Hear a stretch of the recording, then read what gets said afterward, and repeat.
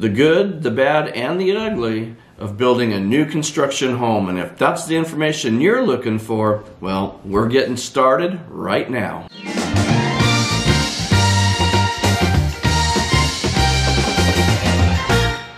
Hi and welcome back. If this is your first time here, my name is John Ferrin. I'm a realtor with HomeSmart Lifestyles right here in Queen Creek, Arizona. And on this channel, we talk about all things real estate as it pertains to Queen Creek and the surrounding area. So in today's video, I want to take a few minutes and talk about the good, the bad, and the ugly of building a new construction home. We're going to start out with the bad, we'll move to the ugly, and then we'll finish up with the good. So you want to make sure you stick around. All right, here's the bad or the disadvantages to building a home. Now, the first thing to know is that building a home is an imperfect process, and so there's going to be mistakes made along the way. And maybe I've been accused of defending the builder when there's been a little bit of sloppy workmanship, but the truth is, regardless of the price point, you're working with natural products and there's the human factor, and we're all imperfect beings. Think about going to dinner in a classy restaurant, okay? And you order the most expensive thing off the menu. Now, you anticipate there's going to be a waiting period of time while your food's being prepared, and then you expect a very nice finished product, in this case a meal, to be delivered to your table. And nearly every time that is exactly what happens. But what you didn't see is what was taking place in the kitchen while your meal was being made.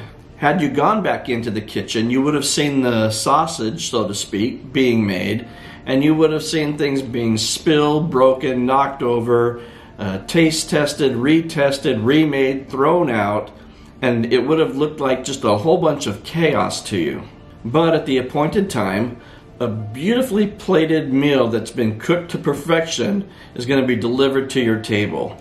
And so it goes with the home building process too. You know, occasionally that client comes along that feels like they need to be in the kitchen, so to speak, and they feel like they have to babysit the house and maybe tell the builder how to do their job. They might even feel that the builder is doing things wrong, and mistakes are going to be made. But there's processes put in place with various inspections and walkthroughs that those mistakes should be caught, and just kind of organically through the process they'll all be worked out. Just like that meal that's being prepared back in the kitchen for you, you just gotta trust the process. Now, having said all that, I'm not saying you should ignore everything. I think you need to stay on top of what's going on, but just recognize that there is a process in place, and that at the end of the day, a final finished product will be delivered to you.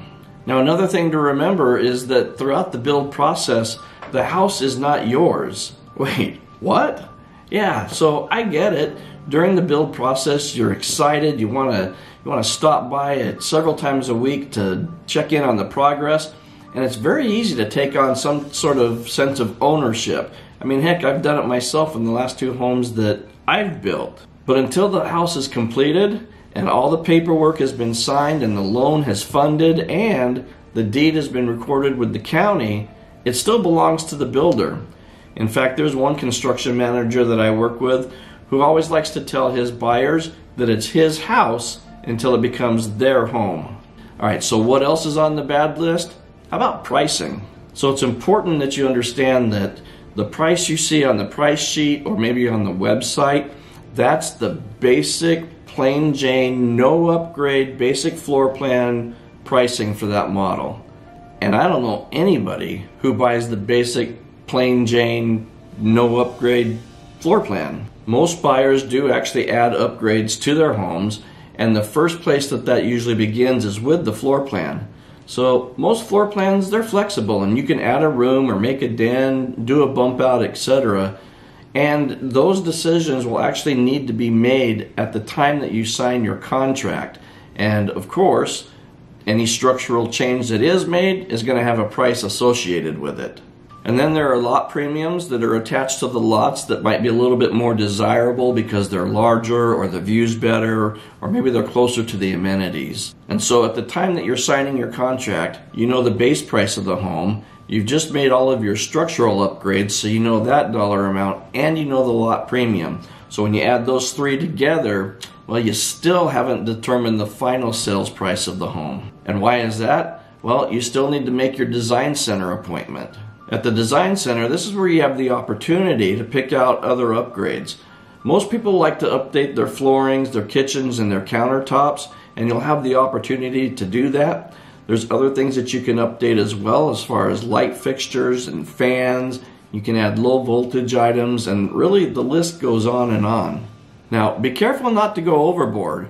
I mean, you don't have to upgrade anything, but typically most buyers spend about an average of 12 to 15% of the base price of the home on their upgrades. So pro tip number one is make sure you calculate that into your budget. So then if you take what you spent at the design center and you add that dollar amount to what your subtotal was from your original contract signing, and you put those two together, now you've got the final sales price of your home. Here's the good news, however.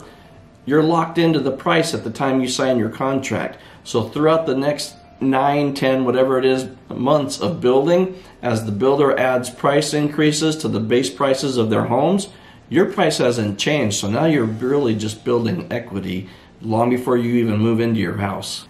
Now, I know I kind of went off into a tangent into the good territory, but it had to do with pricing, so we just ran with it.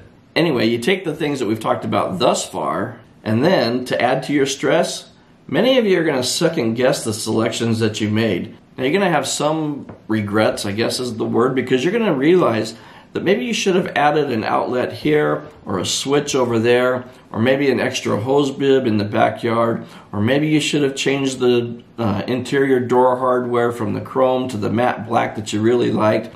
We all go through that. I've experienced it myself.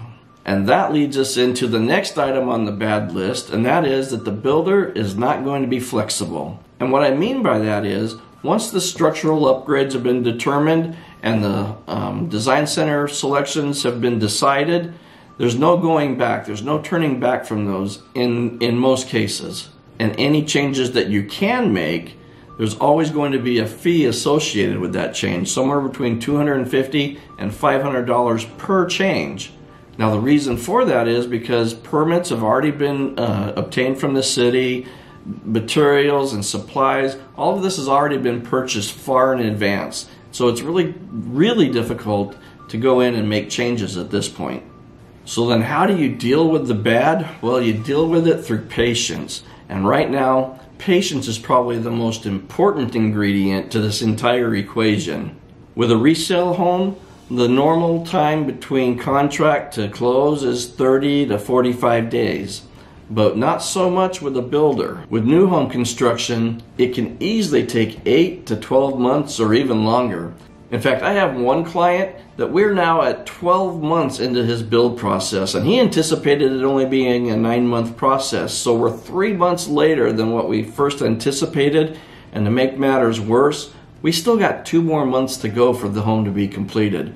How crazy and aggravating might that be? All right, so that was the bad, and now we're going to delve into the ugly. And I don't mean to discourage you, but I want you going into this with your eyes wide open so that you're prepared for the roadblocks and the speed humps that might lay ahead. And the very first one starts with the builder's contract.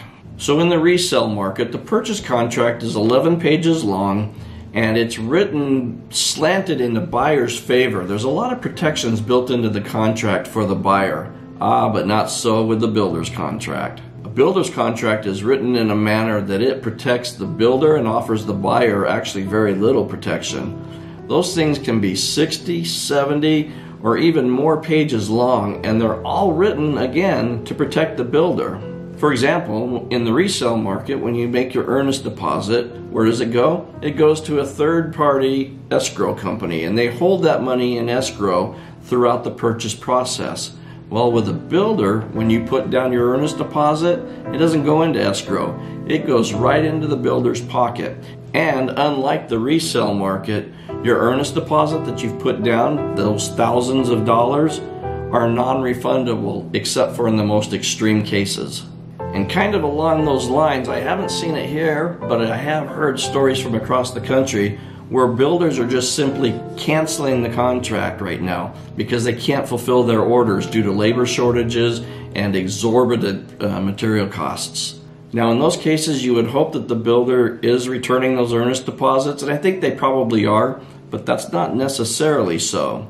Now here locally we haven't quite seen that, but here is what we have seen.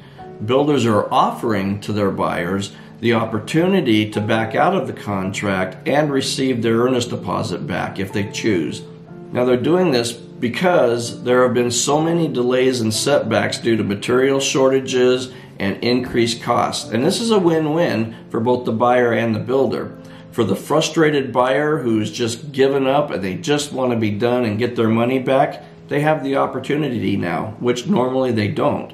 And for the builder, they now have a mostly or semi-completed home that they can turn around and sell as a spec home for a considerably higher amount than what it originally sold for maybe 6 months ago. Now, is that the right way to do things? I don't know. You know, if the buyer's happy and the builder's happy, I guess so. Have we talked about the stress involved in this process? Well, let's do that now, because the stress involved in building a house is sometimes more than just anybody can handle. Building a house can really create relationship tension, even if you have the greatest marriage and you're working with the best home builder. But thankfully, there are some things that you can do to help minimize that stress and strain on your relationship during the build process. Now, I'm not going to go into all of them, but there are 3 that I think are worth mentioning. The first is simply accepting that you're not always going to agree, and that's okay. Number 2 is keep your sense of humor. Things are going to come up, things are going to happen, and you really have a choice here. You can laugh about it or you can cry about it. And for me, crying gives me a headache, so let's go with laughter. And lastly is, when you do lose your cool, and that may well happen, be sure that you apologize to your spouse or partner. That apology can go a long way towards reducing the stress. And now you might think that I'm being maybe a little over dramatic, but moving comes in at number 3 on the top 5 list of life stressors. So I think that's something worth looking at. Now here's another pro tip, and this is some sage advice. Guys, come here, I'm talking to you. Just step out of the way and let her build the house the way she wants.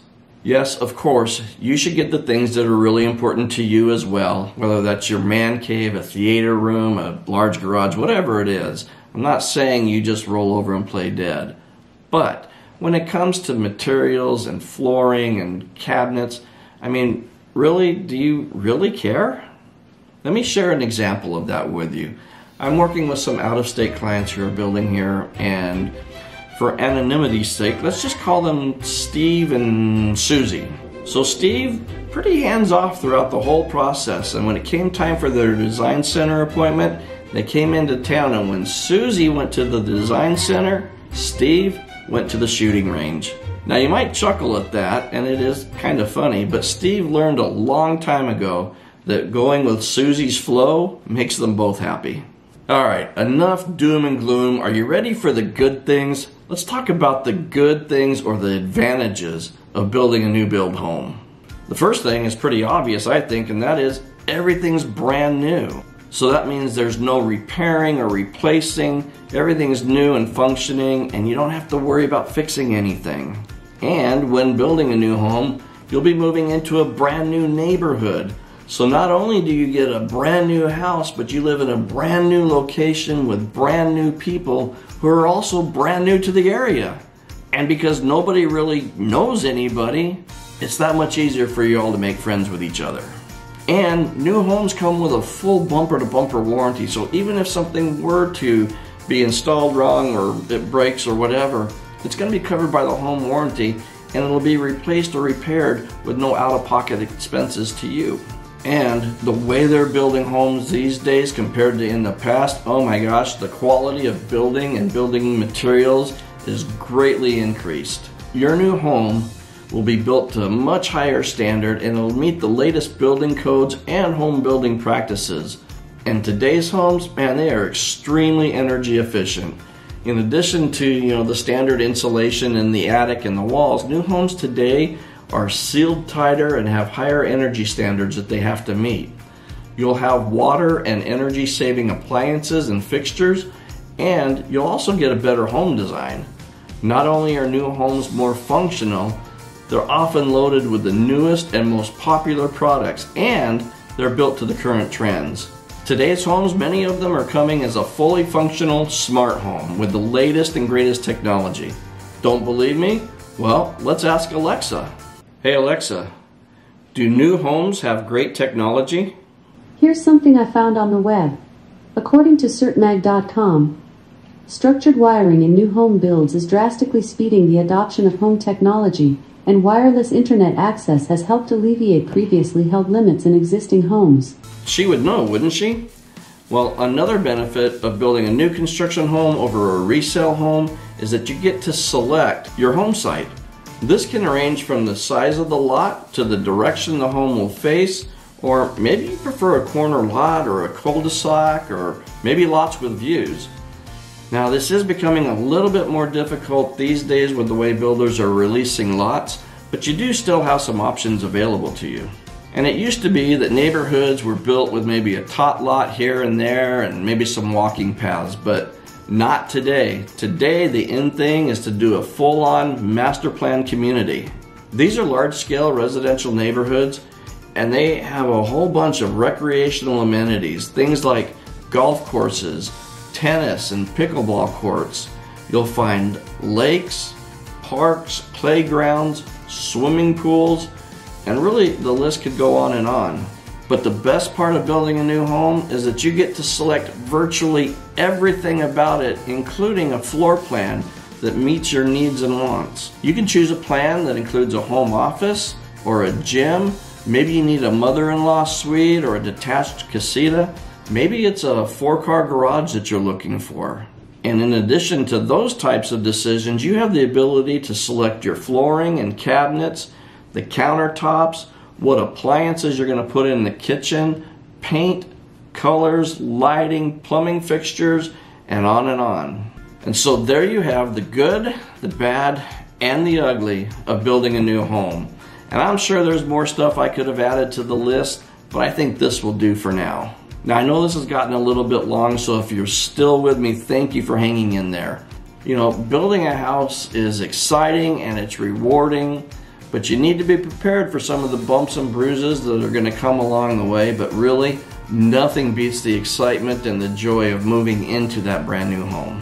So if you're watching right now and you think that you might be interested in moving to the Queen Creek area, or really anywhere in the Phoenix metro area, and you think that you and I might make a good fit, well, then I invite you to call, text, email me. Even a singing telegram will work, because when it comes to buying and selling homes in the Southeast Valley, well, I've got your back. All right, I hope you found this information useful. Feel free to search around the channel and see what else jumps out at you. While you're there, remember to hit that subscribe button, click on the bell so you'll be notified each time a new video gets uploaded, and while you're at it, you may as well follow me on social media right here. Now, while you're busy doing all of that, I'm going to be right here looking forward to seeing you in the next video.